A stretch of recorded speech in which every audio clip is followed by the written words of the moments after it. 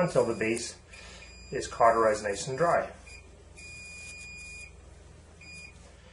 So that first phase is our biopsy.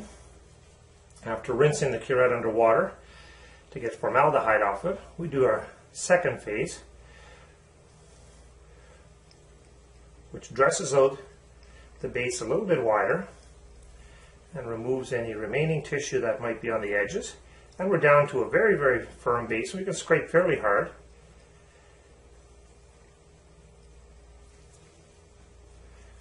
And now we have a little bit of a wider base.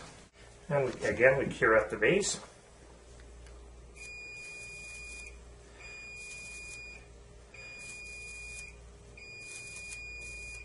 Just dabbing the surface to keep it dry, as a cautery likes to have a dry surface.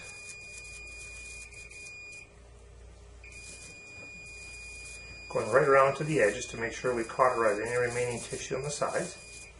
And again to a nice dry surface.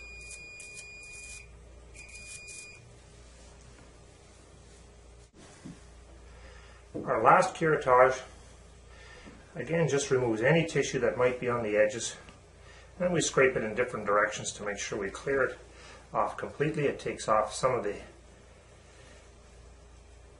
dry tissue that we've cauterized. This tissue is not sent to the pathologist, of course, because there would be nothing but cautery artifact. So now we have a nice, smooth, clean base to that wound, which is a little bit wider than what we started with, because the tissue basal cell tends to be a little bit wider than what you see initially.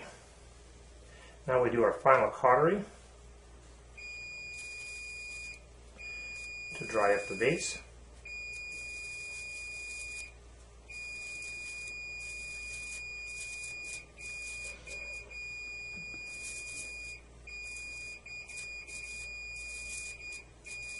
We just clean the area a little bit here to make sure that it's removed of any of the rest of the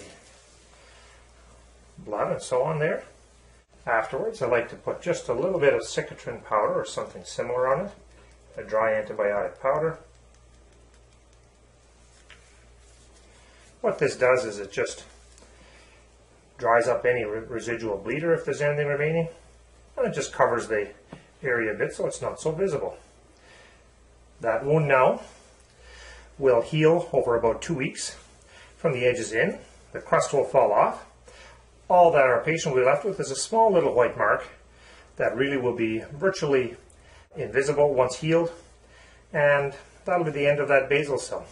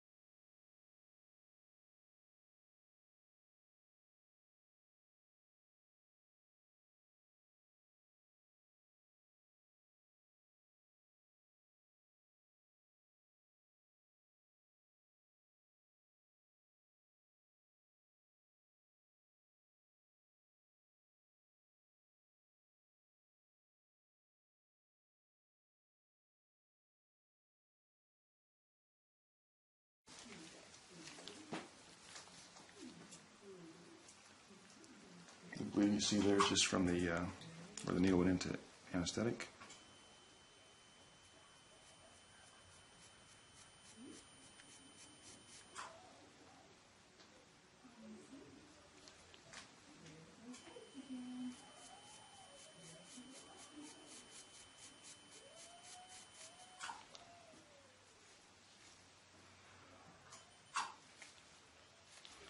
I'm using water because the technology works by vaporizing water, and so we have to have the surface wet while we're working on it.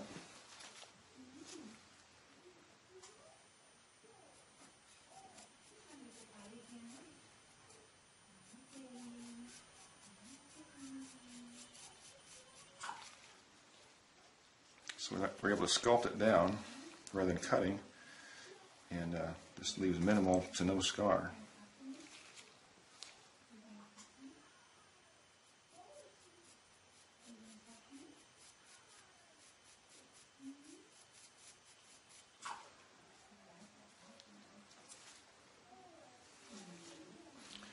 Almost finished.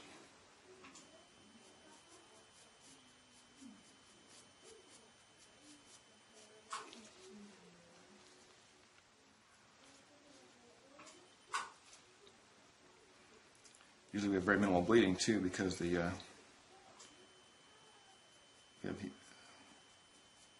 some cautery happening as we cut. Okay, that's it on that one. Now,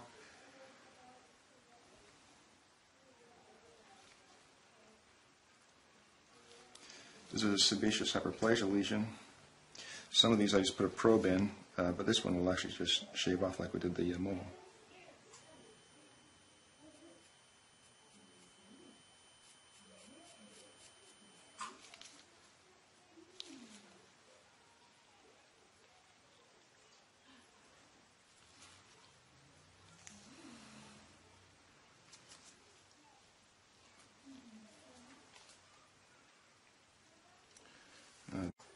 Yep, I know. Okay, here's another mole on the other side, similar technique to what we just saw.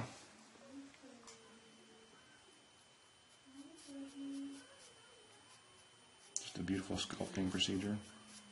If you've ever been told by a doctor or somebody that a mole on your face shouldn't be taken off because a scar would be worse,